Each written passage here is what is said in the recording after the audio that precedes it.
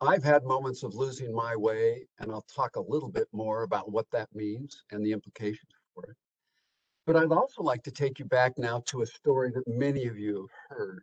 And it was at the time when I was at Morgan Stanley. And I tried to hide at that time that I had lost my way. I had lost my way in that I was exhausted having conflict with my boss and my friend John Mack.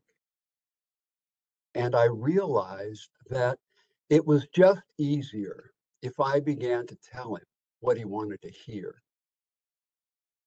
And once I did that, my value for him was basically zero. He asked me to be his shaman and to be a truth speaker. And I knew at that time I had lost my way. And then I had a second witness to that one evening. And again, a number of you know this story about me going home and my oldest daughter at that time walking down the stairs. No one else was there. Again, about 9 at night. And seeing her very emotional and me listening to her until the phone rang.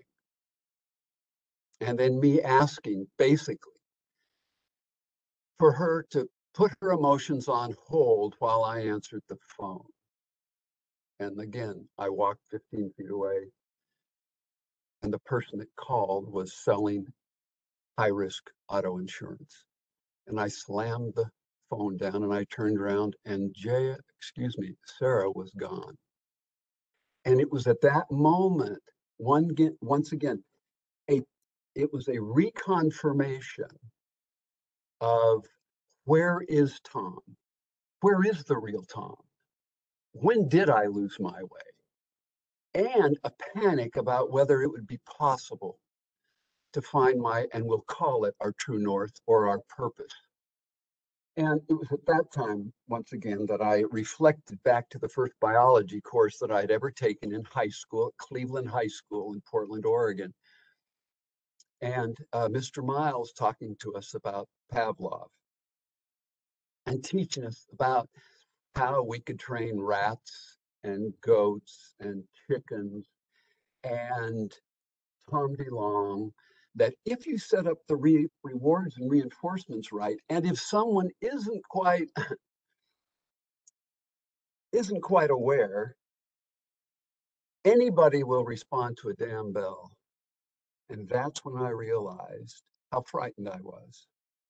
And that's why for all these years, I've been thinking about how one loses one's way and how we find it. And of course, I think it's more subtle, and I think it's more nuanced than what's described in many of the books that we can buy, purchase, et cetera, et cetera. So that's the context of what we're going to talk about. And the question I'd like you to keep in mind, and I'm going to revisit this question at the very end of our time together, but I want you to think about whether at the end of your life you will look back and ask yourself, did I live a life which was really a series of extenuating circumstances? Did I live a life based on basically a series of extenuating circumstances?